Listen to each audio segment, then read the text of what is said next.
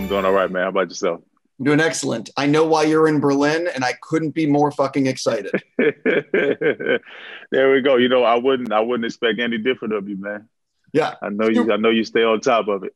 super excited. I want to start with, listen, first of all, great work in Chicago 7 movie is fantastic. I just want to start with the other thing is congrats on being part of the best series of 2019, also known as Watchmen. Thank you very much. I appreciate you, Steph. That means everything. Yeah, unbelievable series. Jumping into why I get to talk to you today. Yeah. You've worked on a lot of different things, but did you, as an actor, did you put even more pressure on yourself for Chicago 7 because it was Aaron Sorkin, it was Bobby, and it was this story? This was probably there was no pressure. Everything about this was a privilege. This was probably the most. This was one of the. I want to use the right word. The easiest jobs to get up and go to and to prepare for, since I've graduated, just because this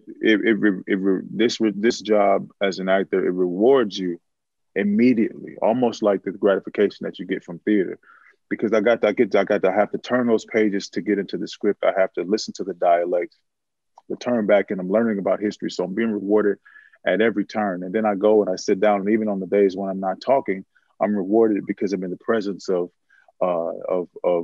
great, really, really great actors. So this was rewarding from top to bottom, and there was very little that was a pressure situation. In fact, it was the opposite.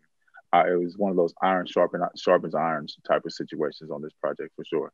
I would imagine filming those court scenes with all those people had to have been just an amazing experience. And even if maybe you're not on camera, you're like, F it, I'm not staying in my trailer, I'm on set. No, yeah. I'm gonna go watch Aaron work, Mark Rylance work. I mean, I think just about all of my scenes, with the exception of one, were opposite Mark Rylance. So I had a very good working relationship with him. Even Kelvin Harris, was sitting right behind me, and we got to develop a really good relationship. It was a master's class every single day, and Aaron really teed it up, with those words in the script, and even everything down to the set decoration and costume left very little to the imagination, or left very little necessary, for the actors. We had everything that we needed. The film takes place in 1968. As you watch it, you can't help but be angry at the way Bobby was treated by that judge. It is outrageous that was able to happen. The way he was treated. Can you sort of talk about the way he was treated in this, by this judge, and maybe what are the things you were surprised to learn when researching? Yeah, well, you look at the way that he was treated, being bound and gagged in a courtroom.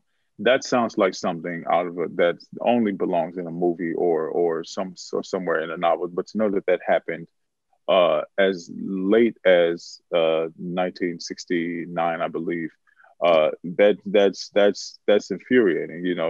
Just as you said. But it also shows the lack of regard for Black lives, during that time. I think in a lot of ways we have not moved past the possibility of moments like that. And so, I also carried with myself a lot of responsibility to accurately tell those stories and to tell that story with a lot of dignity as well. This was a lesson in terms of what I learned. This movie was a lesson in dignity, a lesson in humanity, and lesson in carrying on or leading the charge for your cause with dignity and with absolute courage, because it was tested at every turn.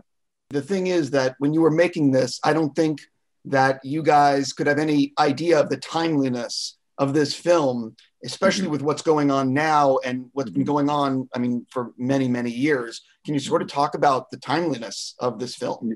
Yeah, sure. We did make this knowing that it would be an election year, knowing that the movie would come out sometime around the election. And that was really the attitude that we was making this, with, is saying, hey, it's important to make your voices heard, to get out and vote, to make your voices heard through becoming involved in the political process.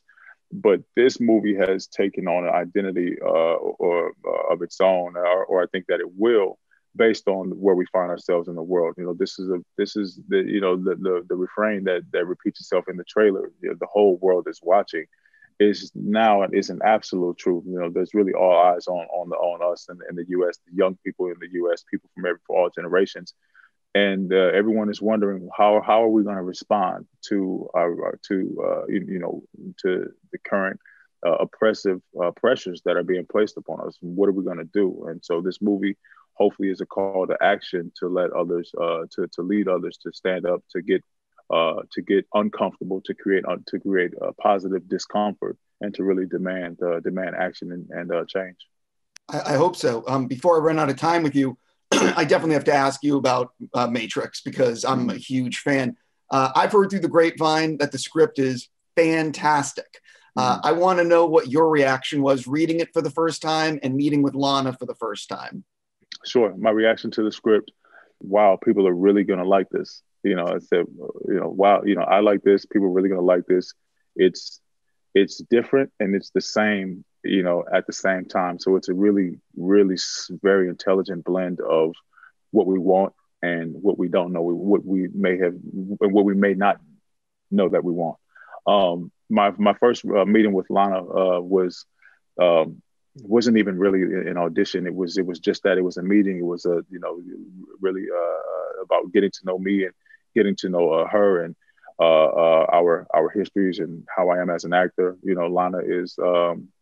Lana was interested in creating a family, before she was interested in creating a cast. And so I was very fortunate enough to be welcomed into that family, and to be over here in Berlin with that team, making something really special it's definitely something that I'm proud to say I'm a part of. Cannot effing wait. Listen, yeah, man. Congrats on everything. Have a great shoot. Stay safe. All right. Appreciate you. Take care.